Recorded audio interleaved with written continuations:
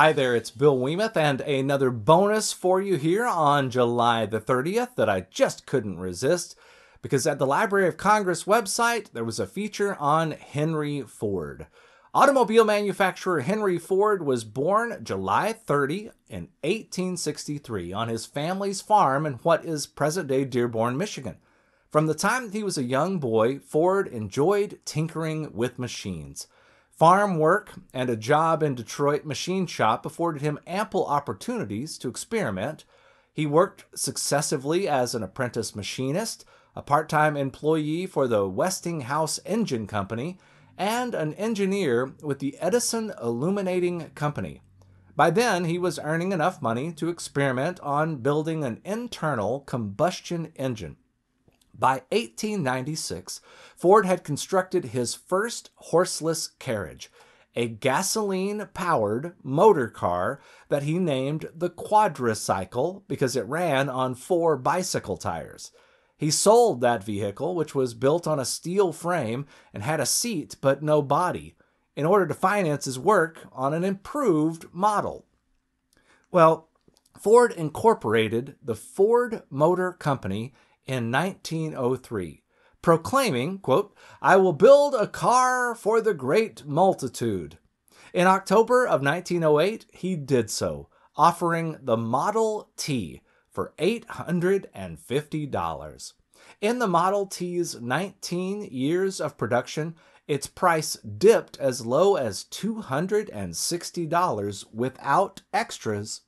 More than 15 million cars were sold in the United States alone.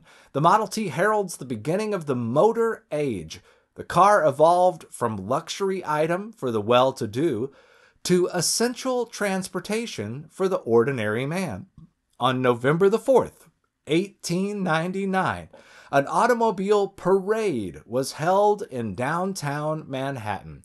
The parade demonstrated at least 10 different makes and models, including models with electric and steam-powered machines. Just 3 years earlier, in 1896, Henry Ford, Charles Brady King, Alexander Winton, and Ransom Eli Olds had each introduced gasoline cars. In 1900, the first National Auto Show was held at Madison Square Garden. Favorite models were the electrics and the steamers. In 1901, newly discovered Texas oil fields lowered gasoline prices, and that same year, mass production techniques were introduced into car manufacturing. These two factors would prove to be key in the rapid growth of the American automobile industry. Now, Henry Ford revolutionized manufacturing, combining precision manufacturing, standardized and interchangeable parts, division of labor, and by 1913, a continuous moving assembly line. By 1914, his Highland Park, Michigan plant, using innovative production techniques, turned out a complete chassis every 93 minutes, a stunning improvement over the earlier production time of 728 minutes. Using a constantly moving assembly line, subdivision of labor, and careful coordination of operations, the company realized huge gains in productivity. In 1914, Ford announced his plan to profit share with the workers and began paying his employees $5 for an 8-hour day, nearly doubling the wages offered by other manufacturers. And he reduced the workday from 9 to 8 hours in order to convert the factory to a 3-shift workday. Ford's mass production techniques eventually allowed for the manufacture of a Model T every 24 seconds. His innovations made him an international celebrity. Ford's affordable Model T altered American society. As more Americans owned cars, urbanization patterns changed. The United States saw the growth of suburbia, the creation of a national highway system, and a population entranced with the possibility of going anywhere at any time.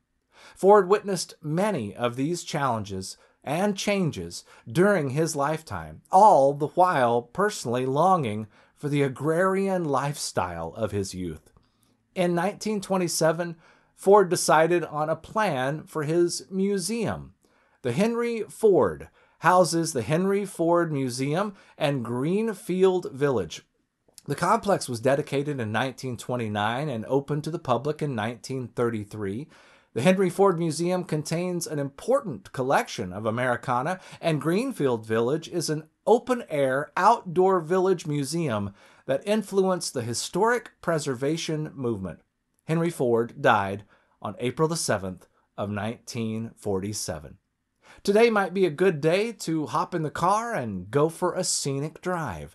Get out of town, get out into the suburbs, get out into the countryside if it's near enough to you, and rejuvenate yourself for the journey ahead. I'm so glad you're sharing part of this journey of discovery with me at historyhighlights.com.